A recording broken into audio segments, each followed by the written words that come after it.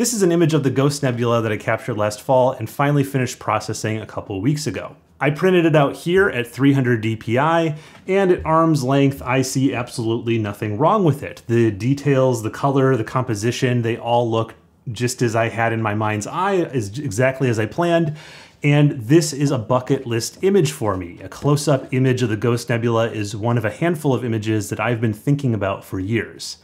So I should feel this great sense of accomplishment, but instead all I feel is disappointment. And I know the reason. The reason is I've inadvertently become a full-on pixel peeper. And for anyone that's not familiar with this disease, it can infect any photographer, but I think astrophotographers are especially susceptible to it. When you become a full-on pixel peeper like I have, you can't enjoy the image as a whole anymore, because you know that if you zoom in far enough, there's a technical fault holding this image back from its true potential. And that technical fault could be any number of things, but in this case, the technical fault is a common one with astrophotography. These stars are not round, they are misshapen. If I draw a perfectly round circle around the star in Photoshop, you can see the star is more like a rounded triangle than it is a circle. And you might be thinking, that's nuts, who cares? They look round enough when you look at the whole image as it's meant to be seen, not zoomed in to 400% like I'm showing here. And I mean, I agree with you, but you have to understand it doesn't matter. For me, pixel peeping becomes this obsessive thought pattern that I can't escape once I know there is a technical issue with my image. And it genuinely feels like the only path forward is to burn this image, move on completely, knowing I'm not going to be happy until I can fix that technical issue.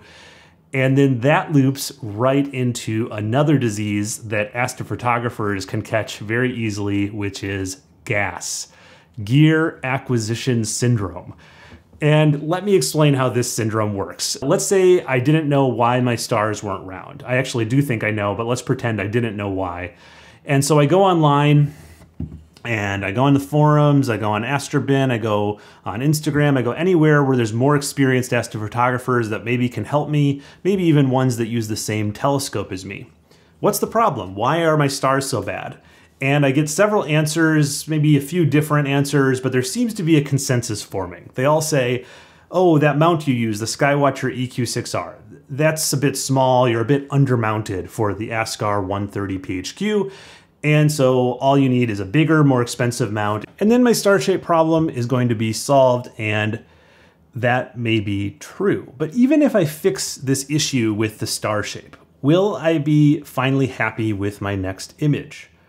Unfortunately, I can already tell you, no, I won't. Because you see, when you become a pixel peeper and you have GAS, Gear Acquisition Syndrome, there is always a new problem, and that new problem can always be solved with a new piece of gear. And there is no end to that. It's this unending cycle. And for me, and I think many others in the hobby, this is what astrophotography can feel like sometimes. And there are obviously some big issues with that. If you're constantly feeling disappointed with your images, it can be hard to maintain enthusiasm for the hobby. And then if you're constantly buying new gear, you can quickly justify draining your life savings on the new mount, the new telescope, the new camera, whatever is coming out this week. And what I've painted so far, it may sound like a pretty dire situation, and you might be thinking, why does anyone pursue astrophotography at all? Well, I've been thinking about this in respect to myself, and I realized there have been periods where I've been much happier with what I was producing, and it's not because the images were necessarily any better than they are now. It really just came down to two things. One, I wasn't comparing myself to others. Instead, I was only comparing the quality of my current images to my own past images. And I think that can be a very healthy thing to do. I think you'll find when you do that you always can appreciate the progress you've made in the hobby. And then the second thing that made me happier is I was committed to just one rig. Whenever I've committed myself to not changing anything out from night to night, keeping with the same camera, the same mount, the same optics, the same filters, for month after month after month, I've been able to focus on making the best of that setup, And I think that's when I've actually grown the most as an astrophotographer, when I've slowed down and said, I'm not going to spend any money. I'm going to try to make the best possible image with what I have in this moment.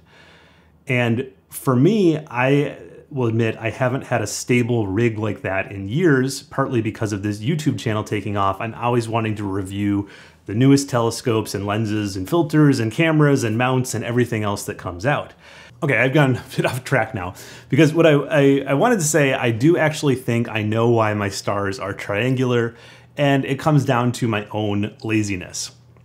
I know quite well that when I put an ASCAR 130 PHQ and 3 counterweights and all this other stuff on soft ground, that the weight of it all can make the tripod sink into the ground unevenly. This throws off polar alignment, then the auto guider has to work harder, and you get ever so slightly misshapen stars in each sub-exposure.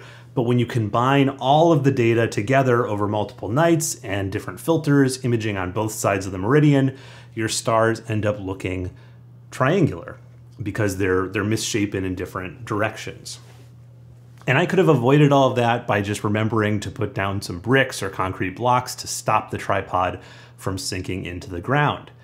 It's a very inexpensive solution that I didn't do. But here's the thing. There are hundreds of things like this in astrophotography, things that we do or forget to do that cause small technical issues that hold our images back from their highest potential.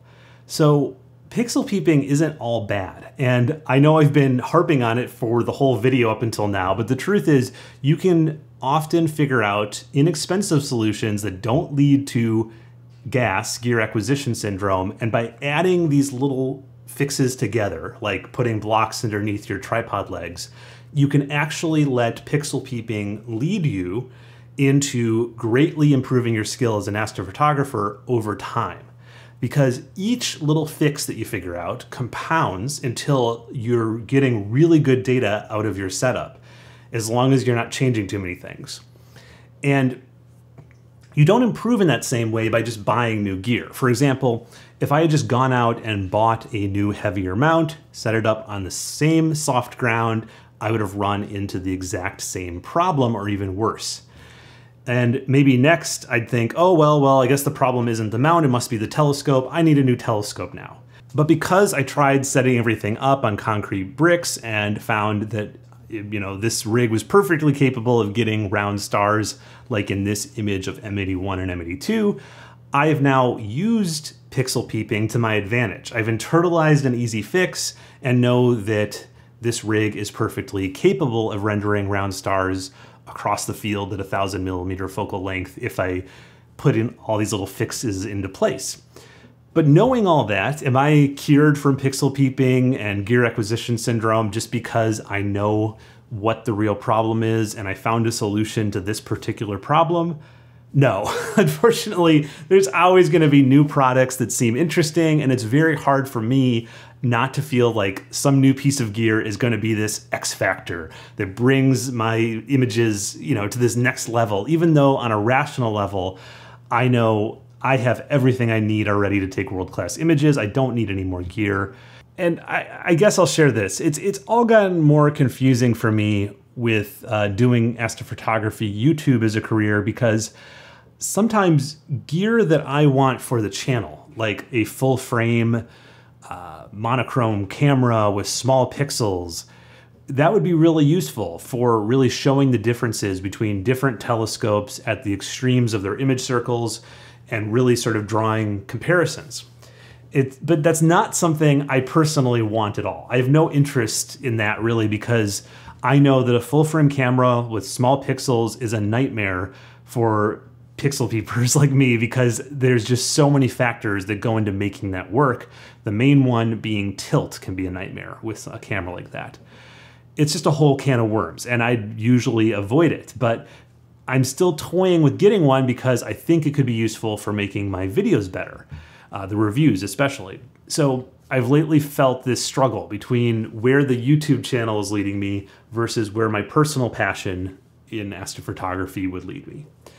And something I've been thinking about regarding that is I really want to get back to having a dedicated personal rig where I can just not change anything out, take months or even years to fine tune it, and just work on my passion projects with it, my bucket list images. So I'm very excited that I'm actually going to be constructing a backyard observatory on my property here in New Hampshire this summer, and I'm going to put in 2 piers, and 1 pier is going to be just for me. I'm going to put whatever mount, telescope, and camera that I'm feeling most in tune with, and I'm going to just stick to that and probably not even talk much about that rig on the YouTube channel because it's my personal thing. And I'm just going to go after my bucket list of images that I've always wanted to get and really just concentrate on personal growth in the hobby with that rig, with that pier.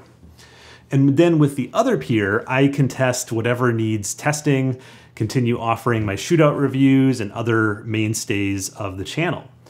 And so even though this video maybe was a little negative, I don't know, but don't worry about me. I have a plan for how I'm going to handle all this and hopefully break out of this cycle that I felt like I've been in.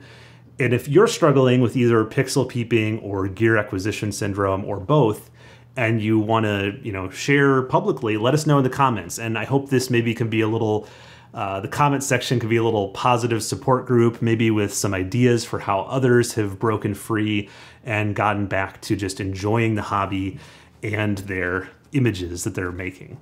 Well, till next time, this has been Nico Carver. I wish all of you clear skies.